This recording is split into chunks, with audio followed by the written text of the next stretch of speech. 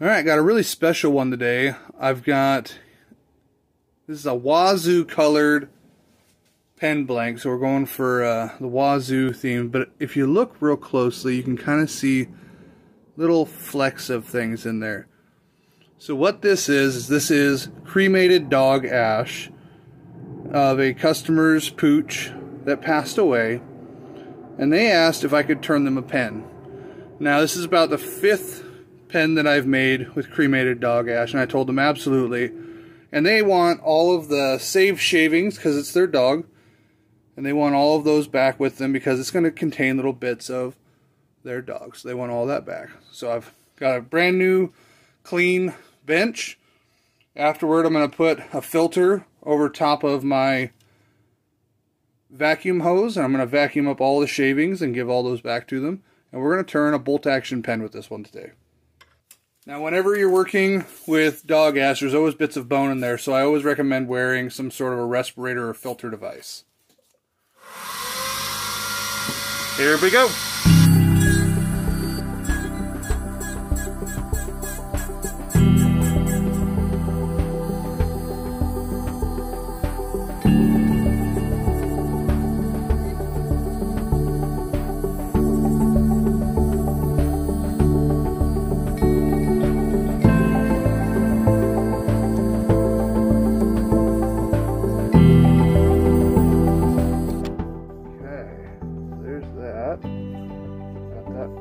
Sitting nicely there. Ooh, yeah, actually it's good all the way around. We get this polished up, clean up all of the dust, and get it collected into this box that I have going over here that I was collecting the ribbons off that were landing on my arms. So I got all that in the box. I'm going to clean this up, get it all into the box. I'm going to polish it, and we'll get it assembled.